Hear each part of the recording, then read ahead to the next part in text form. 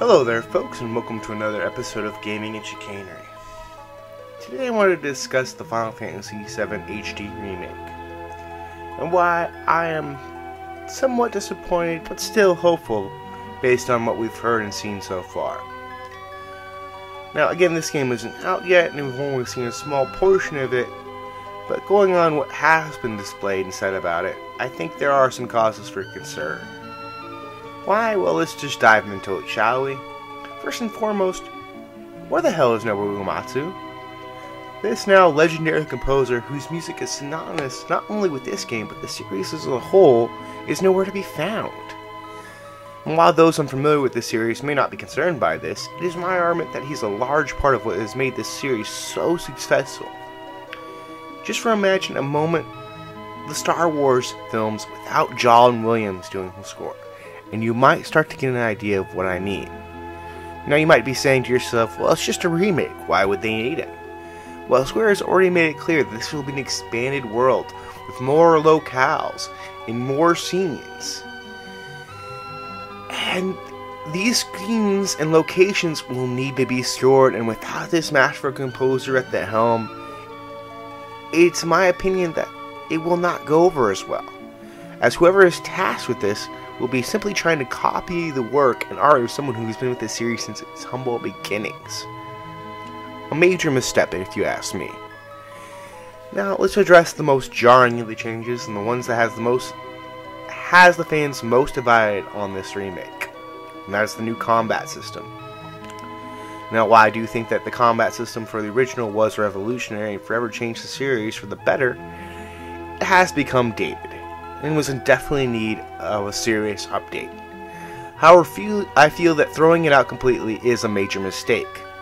Now, don't get me wrong, I personally was hoping for some changes, but to throw it away completely and instead go for a system more akin to Kingdom Hearts, completely doing away with the turn-based combat, just feels like Square doesn't understand what their audience wants. Now, I could be wrong about this. Maybe this change will make the game more approachable to a much larger audience. Only time will tell. But we've already seen that there's still a deep hunger for turn-based RPGs. Games like Bravely Default and Undertale sold very well and received high critical praise. And this remake would have sold well simply based on its name, and probably still will. So why run from what once was a series staple? Why instead make another Kingdom Hearts, just with a Final Fantasy VII skin? Honestly, I don't know. All I can say is I'm a little disappointed. But what is done, and I don't want to prejudge too harshly, as games like Kingdom Hearts and Crisis Core were actually a lot of fun, and quite enjoyable experiences on their own.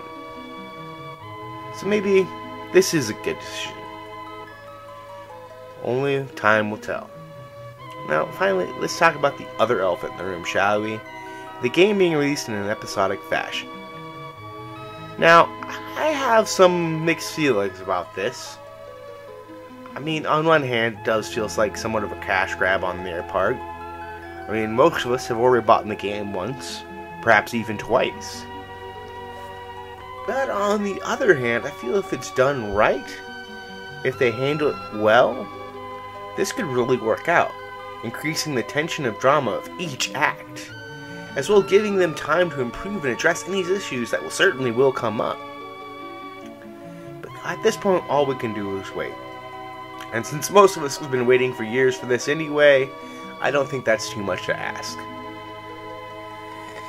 And why I said I do have my reservations about this, I'm still hopeful for this upcoming remake, and eager to see the finished product, and perhaps when it does come out, my fears and concerns will prove unjustified. Who knows? Well, thank you for watching, and don't forget to let me know what you think in the comments down below. And if you like this video, don't forget to like and subscribe. As always, thanks for watching, and we'll see you next time.